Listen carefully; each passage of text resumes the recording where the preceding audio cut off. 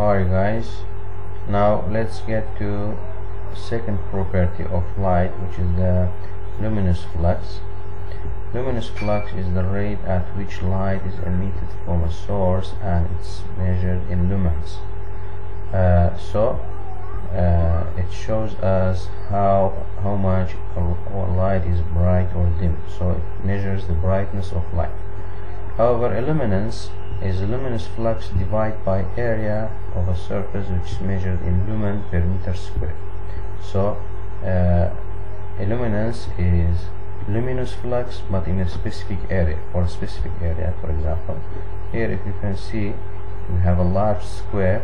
This is the luminous flux, but every small square inside that large square is called as a luminance, because it's measured in lumen per meter square. So for a small specific area, we can say this is the luminance, which again gives us how much a light is bright or dim. We have a note here. It says less light falls on each unit square as the distance from the source increases. So here we can see a small square here we have, but the intensity of light in this small square is very large, very high. But as the area increases, the intensity of light decreases. The intensity of light decreases as the area increases. We have a question here. It says, what is the relation between the illuminance of light from the source and the illuminance of light away from the source? If you can look at the figure, we have illuminance in here in a small square and illuminance in the large square. It says, what's the difference between those two sources, or those two illuminances in this figure? We can say it as the answer. It says illuminance decreases as the radius squared when you move away from the light source. So in here, as we said, intensity of light is high, it means illuminance is high.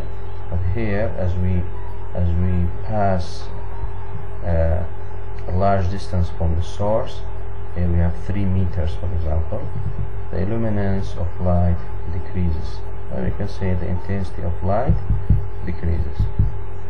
Now we have some special cases, as the question says here. Why astronauts, while observing galaxies, talk about past or long time ago?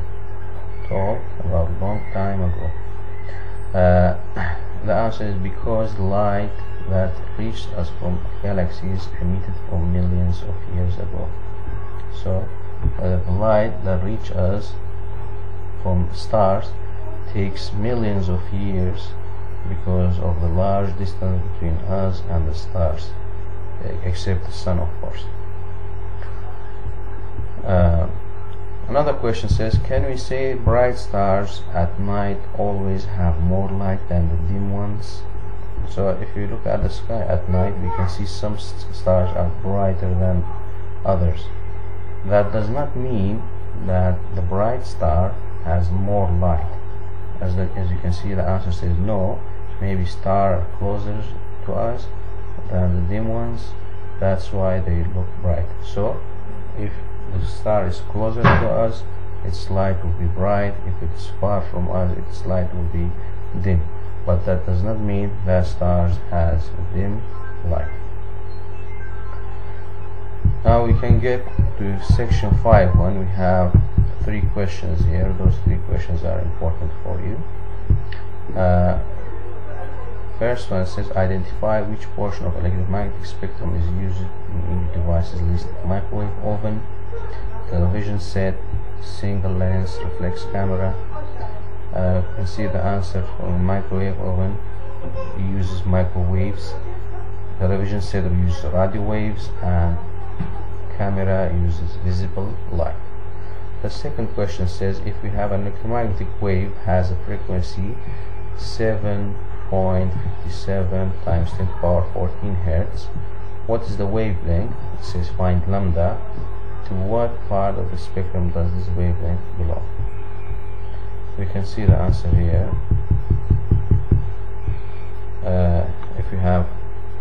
If you can use this rule to find lambda. lambda is equal to c over f. C is the speed of light and f is the frequency. So we said speed of light is constant, 3 times 10 to the power 8, divided by 7.57 times 10 to the power 14. You can get the result 3.96 times 10 to the power minus 7.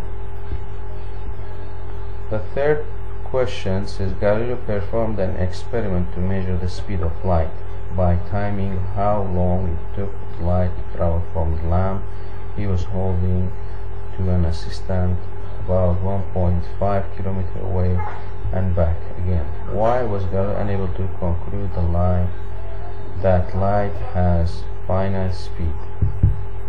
The answer says because the speed of light is very high and could not be measured from short distances. Thank you for listening.